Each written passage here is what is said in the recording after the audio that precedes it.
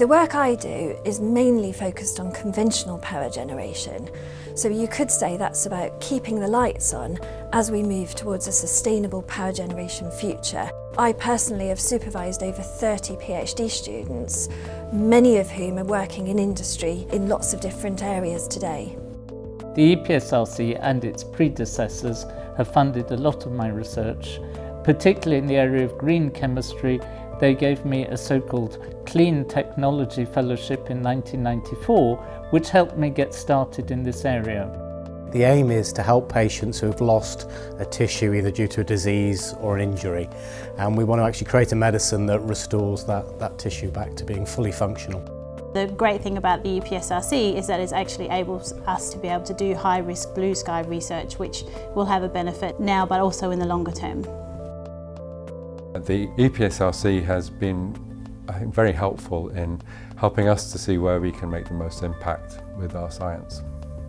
Mathematics, I would say, is the foundations, is the root. Mathematics is the language of science. With help of advanced metamaterials, we can now even think of three-dimensional displays and pay-per-scene video cameras for mobile phones.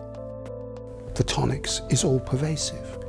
It flies airliners, it's on the moon, it's in the space station. It's even on Mars, as well as powering the entire internet. Today, the world's strongest economies are science economies. They're strong because they invest in research. In the UK, around 75% of industrial GDP and 80% of exports rely on engineering and the physical sciences. EPSRC is central to this dynamic, investing in emerging technologies for a better world. We've invested £12 billion in university research and innovation and in doctoral training for 60,000 students, delivering the impact needed to drive the growth, skills and efficiencies necessary for a strong economy.